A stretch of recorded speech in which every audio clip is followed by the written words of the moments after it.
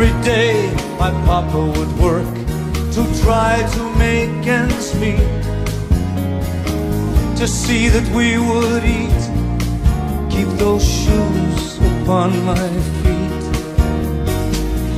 Every night my papa would take me, tuck me in my bed, kiss me on my head after all my prayers were said. There were years of sadness and of tears. Through it all, together we were strong, we were strong. The times were rough, but Papa, he was tough. And Mama, she stood beside him all along. Growing up with them was easy, time just flew on by. The years began to fly, they aged, but so did I. I could tell Mama wasn't well, and Papa knew, and deep down so did she, so did she. And when she died, Papa broke down and he cried, and all he could say was, God, why her? Take me. Every day he sat there sleeping in his rocking chair. He never went upstairs, 'cause she wasn't there.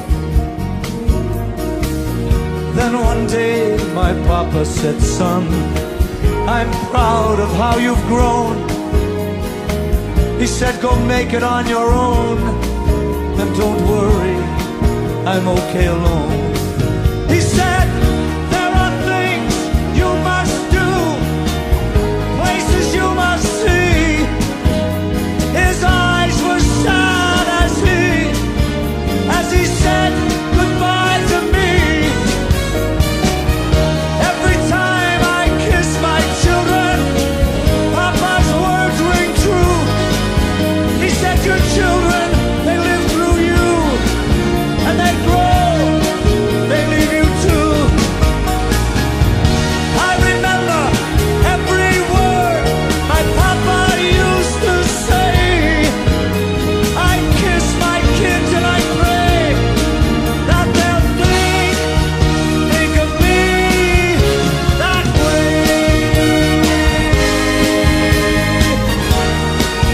Someday.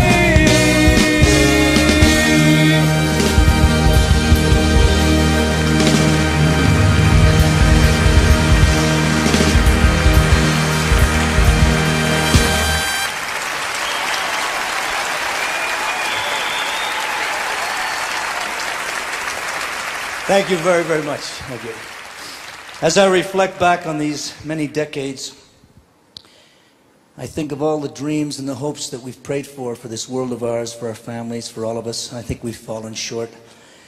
Hopefully in this new millennium, we will achieve everything that we've dreamed of, for me, for my family, for all of you.